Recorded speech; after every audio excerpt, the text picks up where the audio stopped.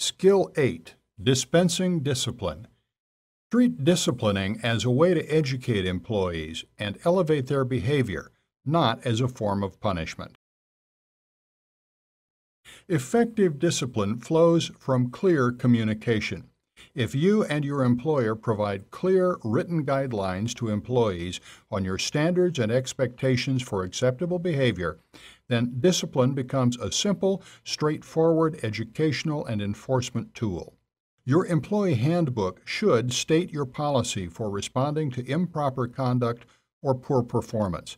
As long as you dispense discipline in a uniform manner, you can address inappropriate or unacceptable behavior using a fair, consistent approach.